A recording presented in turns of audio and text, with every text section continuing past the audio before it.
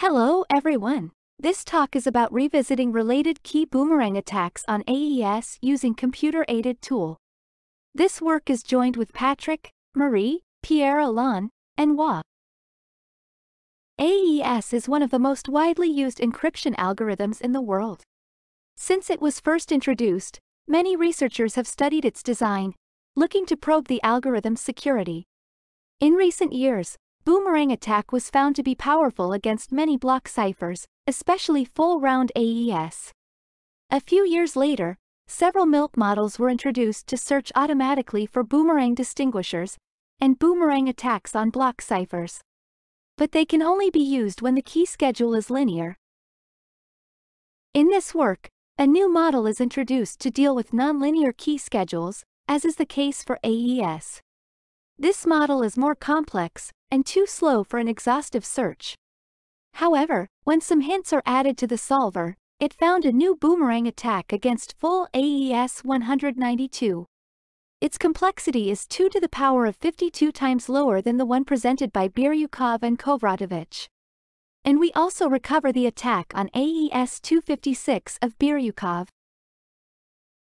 For AES 192, we were able to find a better attack. It is like the original version, we use the same lower trail, but for the upper trail, the same but the position of the active byte is different. Our distinguisher has the probability of 2 to the power of minus 108 instead of 2 to the power of minus 110. It is a bit better, but almost has the same probability. We expand to mount a boomerang key recovery attack. In this case, it is much better. Here is the zoom on the input of both attacks. As you can see, in our attack, we know much more information on plaintext than in Biryukov's attack.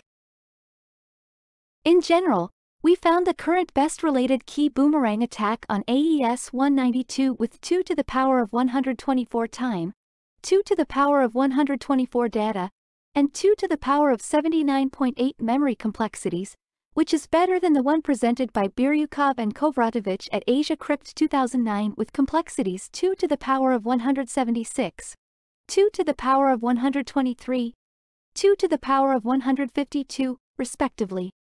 This represents a huge improvement in the time and memory complexity, illustrating the power of automatic tools in cryptanalysis. If you are interested, I hope you watch my talk on Wednesday morning. And I am really looking forward to seeing all of you in Asiacrypt next month.